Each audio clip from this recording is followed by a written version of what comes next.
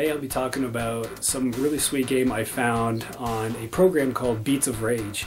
Now what Beats of Rage is, quickly, is basically, remember RPG Maker on the PlayStation and PS2 I guess? Well, this is RPG Maker but for beat 'em ups, for belt scrollers. Initially this was like a Streets of Rage kind of hacking device, but then it kind of expanded into more like a beat 'em up editor. So what I discovered, obviously the thumbnail, is Double Dragon Reloaded. Now what is that?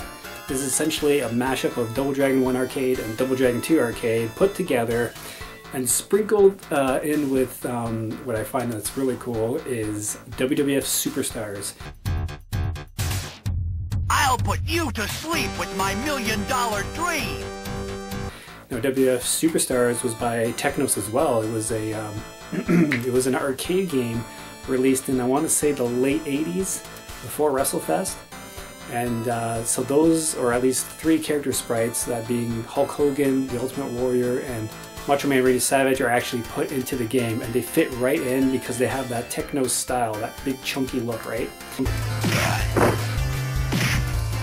So right from the get-go, you have a few different modes. You have arcade and arranged. I'm not too sure what the difference between arcade and arranged mode is, but you also have this third scenario, which is called Where the Giant Sleeps. Basically, it's you pick your character and then you try to find Andre the Giant. He's kind of kicked over your motorcycle and he ran away.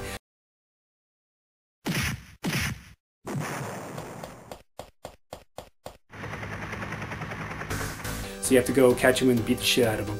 So yeah, what I like about, actually not what I like, what I love about Double Dragon Reloaded is you can play as Billy Jimmy Lee from Double Dragon 1 and 2, as well as a myriad of other different characters. Like you can play as all the enemies, the Williams, Ropers, Lindas.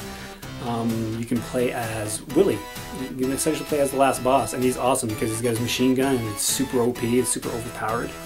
And it's a lot of fun. And then you have your WWF wrestlers, and you can play as a Bobo, or Bolo in this game, which is really freaking cool. Ladies and gentlemen, it's time to get it on! You also get a practice mode, so you can pick whoever you want, like the Linda or Roper or whatever, and just pick up some weapons and just try that character out. It's really awesome, really neat. It does actually end. You beat up Willie and then that's it. It'll automatically kick you out, but it's pretty fun. It's a cool little feature. So mainly the wrestlers, that's where it's at. A lot of the footage you're going to be seeing is me playing as like Hogan and all of them, Ultimate Warrior. And they do all their moves too, which is really cool. And they're especially powerful, overpowered almost, because they can run. These characters can run. And it's pretty cool, actually. It's a really cool feature. You can really get out a lot of tight, sticky situations that way, which I really like. And then they can do their taunts too, which is really awesome. Hogan's got his leg drop, and Warrior's got his gorilla press. Macho's got his elbow drop. It is in there. As well as a lot of the moves were taken from Double Dragon Advance on the Game Boy Advance and put into the game. However they did that, I don't know. They must have tinkered around with the editor, but this is really cool. So yeah, all you gotta do is download Beats of Rage off the Chrono Crash website. That's what it's called, Chrono Crash.